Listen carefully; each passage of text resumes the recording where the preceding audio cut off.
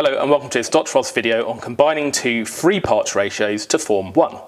Let's read the question. The ratio of A to B to C is 1 to 8 to 6, and the ratio of C to D to E is 4 to 5 to 7. Find the ratio B to D in its simplest form.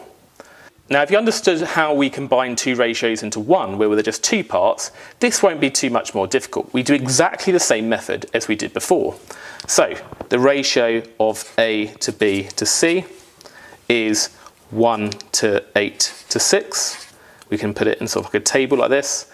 And then we've got the ratio of C to D to E. So C to D to E is 4 to 5 to 7. Let's put that on the new line. So 4 to 5 to 7. So I've arranged these two ratios in a way that we have consistent columns for the same variable that we're representing, A, B, C, D, E, E.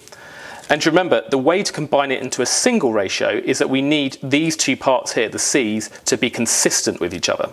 And we scale ratios by just timesing by the same number in each part. So 6 and 4, we need to work out first what they both go into. Well, 6 and 4 both go into 12. So we need to get both of these to 12. Now, to get the 6 to 12, we're going to have to times it by 2. And whatever we do to this part of the ratio, we have to do the same to this part of the ratio and the same to this part of the ratio, times them all by 2.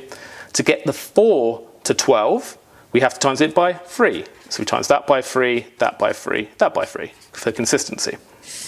So if we do that, 1 times 2 is 2. 8 times 2 is 16. 6 times 2 is 12. And 4 times 3 is also 12, so that's consistent. 5 times 3 is 15. 7 times 3 is 21. So we now know that the combined ratio A to B to C to D to E is 2 to 16 to 12 to 15 to 21. And we want to find the ratio of B to D. B is this one. The D is this number here. So the ratio of B to D is 16 to 15. Can we simplify that any further? Well, there's no factor that goes into 16 and 15 other than 1, so there's nothing we can divide these both by, so this is the final answer.